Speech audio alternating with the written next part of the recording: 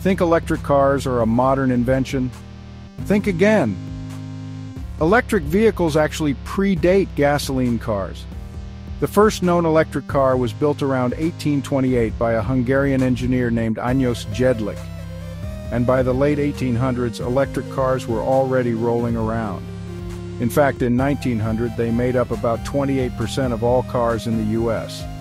But Ford's Model T and the rise of gasoline-powered cars in 1913 put the brakes on EVs for nearly a century.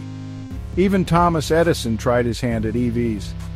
He developed a nickel-iron battery in the 1910s, but ran into issues with weight, cost, and performance.